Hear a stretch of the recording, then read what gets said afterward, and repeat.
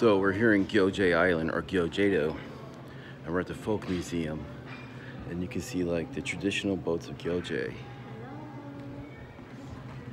You know, even though this is Korea, a lot of these ship designs are something you would see like in China, like ancient pictures of China or even Japan, because of the similar cultural heritage. Like, check this out. Kind of cool stuff. By the way, Geoje is on Namhae. It's on the southern coast. We're vacationing here right now, and it's so far been very beautiful.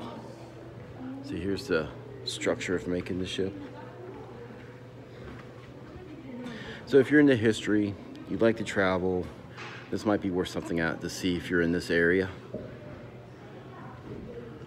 And there's the tools they used.